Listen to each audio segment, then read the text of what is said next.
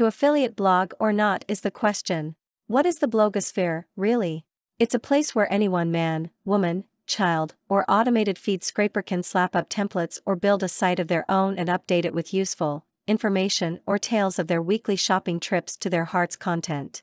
It's both a powerful tool utilized by businesses and websites on a daily, or more often, basis and a running personal diary put up online for all to see.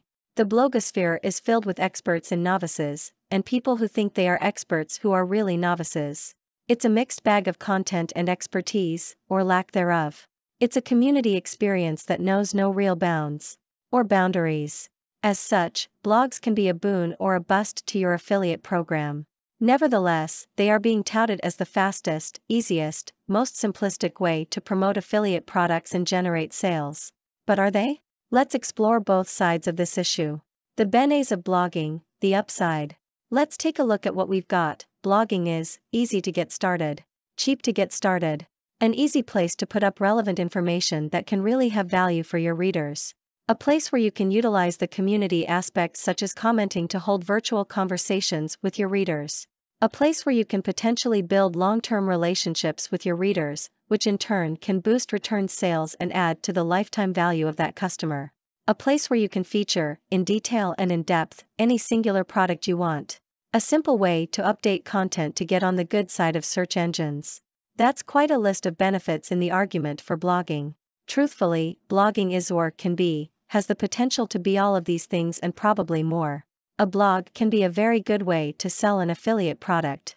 But there are a lot of other things that blogs are, too, and many of these qualities do not fit into the grander scheme of affiliate websites.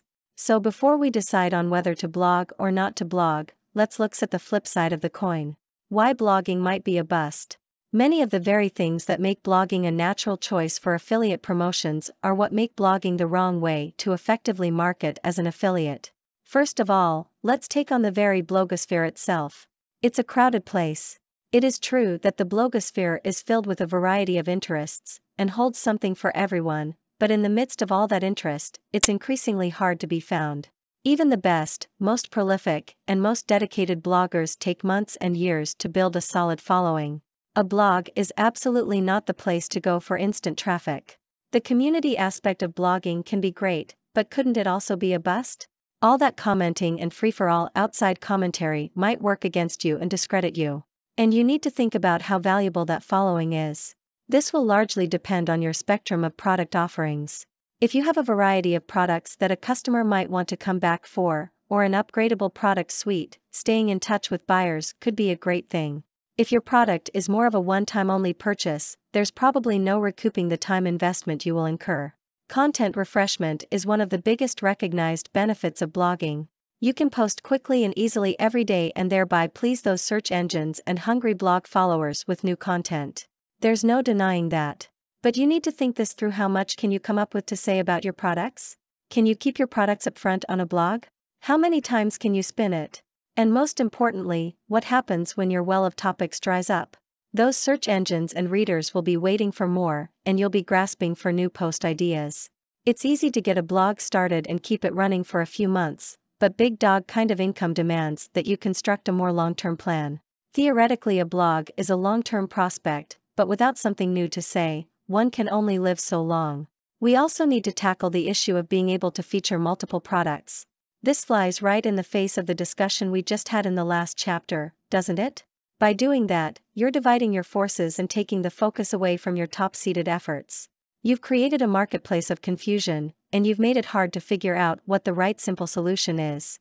We also need to talk about blogs from a structural standpoint. Unless you can build your own blog, and even if you can, this is tough, blogs and templates do not allow for a high level of flexibility. There is a basic structure, and it is very hard to add the buttons and features in the places you need them to be. Consider, too, that sometimes the structure and design you've worked so hard for may be impacted, rearranged, by the length and amount of your postings. Now it might sound like we're completely anti-blogging for affiliate programs, but that's not exactly the case. Let's wrap this discussion up by looking at how a blog might still be a useful tool. For more free educational content, visit learnforfree.biz. Content produced and distributed by AllSuperInfo.